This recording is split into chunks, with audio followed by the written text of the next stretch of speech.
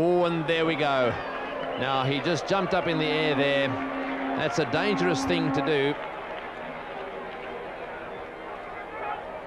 Yes, he got himself a bit chest on to a low ball, but at least he kept the bat straight. He kept it straight. We could see the red printing of the maker there, and that's what saved him to that low ball.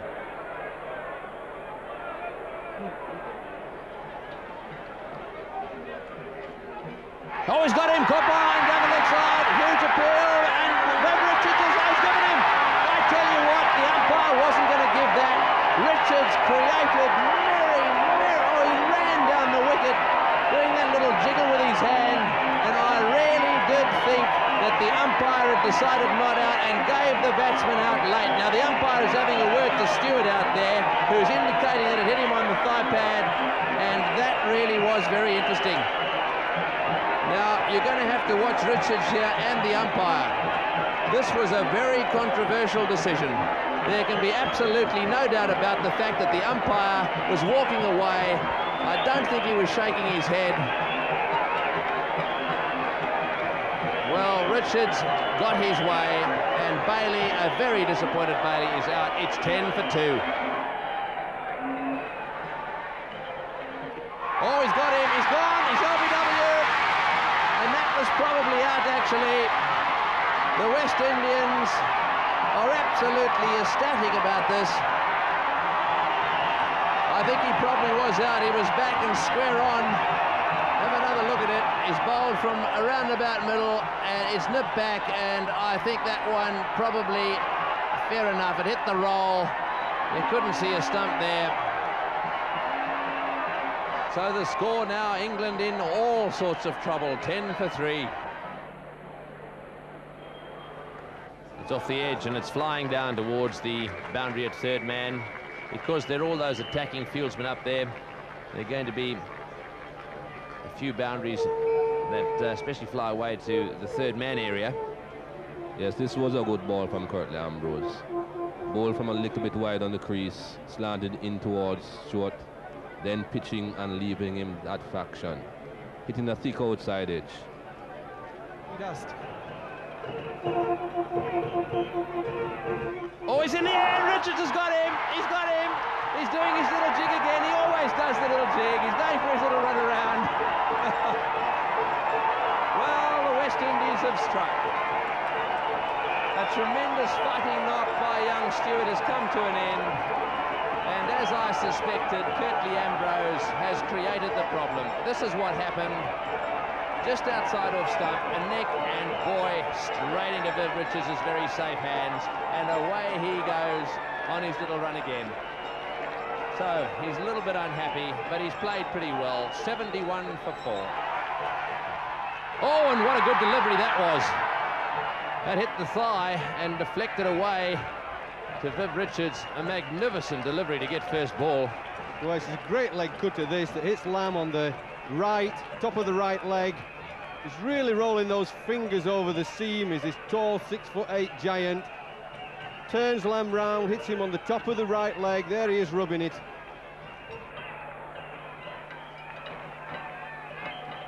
And he's dropped him. Oh my goodness, the West Indies surely aren't going to get the dropsies. That was a tremendous opportunity for them. You cannot drop Alan Lamb too often. They did it to Smith in the first innings. Here it is again.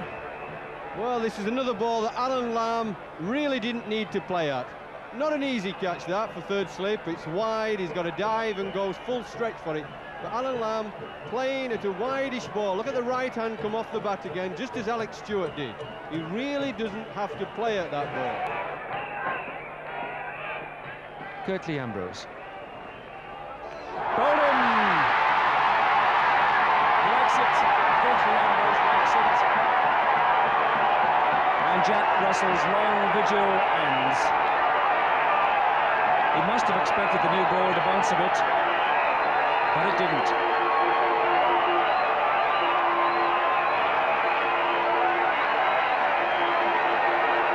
Well, what an agonising way for a fine innings to end. 166 for 6. Very difficult ball to keep out there, Tony. Kept very low indeed. pitched in line with about mid-stump and hit off. Look at how low that ball hit on the stump. No more than 6 inches above the base of the stump. Very disappointed Jack Russell. Very happy Curtly Ambrose and West Indies team. Good ball, big appeal, got him out, LBW, he's got him, trapped him with a Yorker. Umpire Lloyd Barker, no hesitation on that occasion, he gave him out in a flash. Hussain out, LBW, and England have lost their 7th wicket. Let's have another look. Fired in there and hit his back foot, plumb LBW. And so unfortunately Nasser Hussain is out. 173 for 7. Great ball, straight in there, from a great height. Everybody's up. I think Hussain's heart would have been in his mouth as soon as it hit him. He does have a wonderful Yorker, doesn't he? What glee he enjoyed that wicket. Surrounded he is. Oh, he's beaten him. That was so close to the outside edge. There may even have been a noise, but it didn't quite carry to Dujon. He's having a little look at the outside edge of the bat. Did this hit the edge? I think it might have done. Well, I think he might have got a little fine tickle there, and it never quite carried to Jeffrey Dujon. He has bowled wonderfully well as Ambrose, cutting the ball away, those fingers round the ball, big fingers.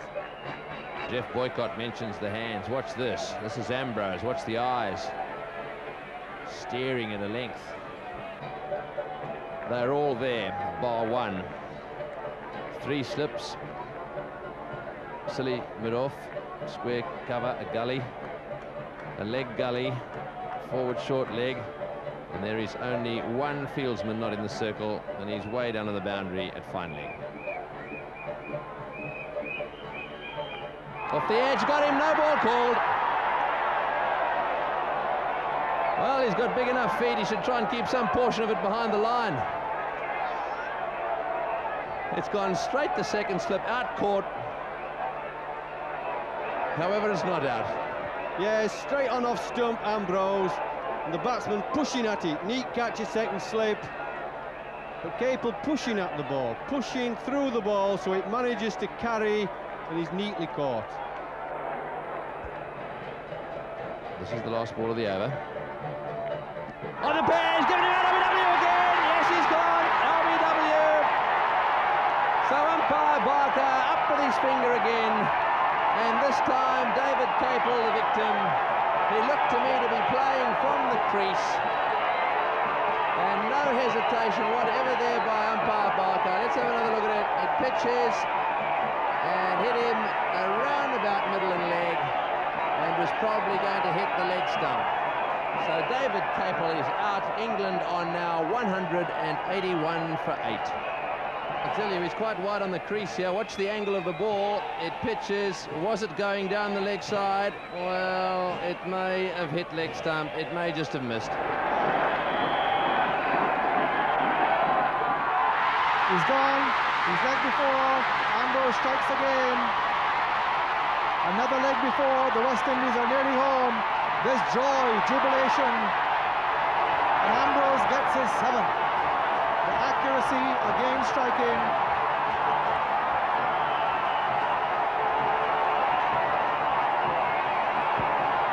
Freitas leg before wicket without scoring first ball. Well, I must say, I thought that Freitas' front foot had got outside that off stump. He got there very early and started to draw back. Might just have got outside the off stump. But it was near enough not to matter. Near enough not to matter. And up goes the finger, and out he goes. Well, he's really charged up now here, Curtly Ambrose. He has bowled magnificently today, and even before this quite sensational spell.